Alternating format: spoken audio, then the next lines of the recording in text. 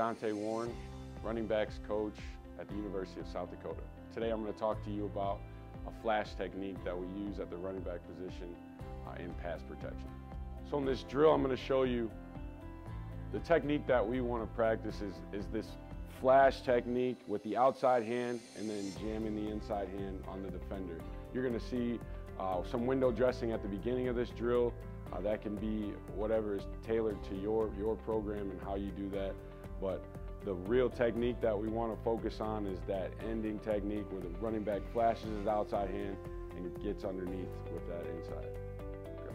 So in this drill, you can see it's set up. The bags are kind of the window dressing, but the premise of the footwork in this drill is to get our backs to lead with that near leg and to keep a wide base. And you'll see them stepping over, trying to keep that base so they don't get narrow.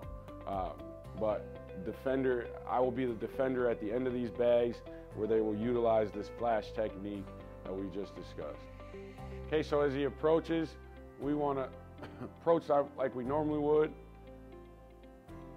All right, again, reaching with the near side foot. Want to see a wider base. I could probably widen these bags out a little bit. All right, but here's the technique here. He wants to flash that outside hand to get the defender's attention. Okay, now the important part with that inside hand is to make sure that you strike under the arm, right? As we still want to stop him from crossing our face, we want to get under the arm here. As he goes, notice that his base is just narrow, moving through that bag. We want to widen that out. Here he flashes.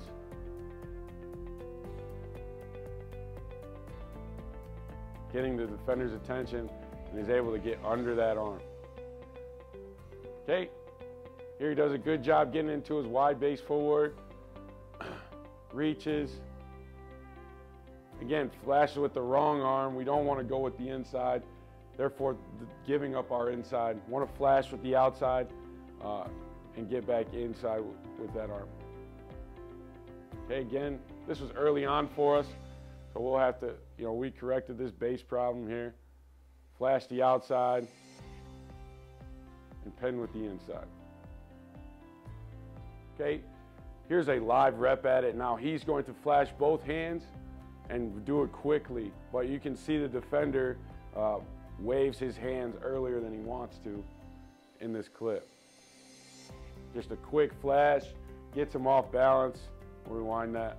Flash, and we get him off balance. Now we got to do a good job here of changing our level with it, and we don't, but you can see the effect that it has there as that defender waves a little early there.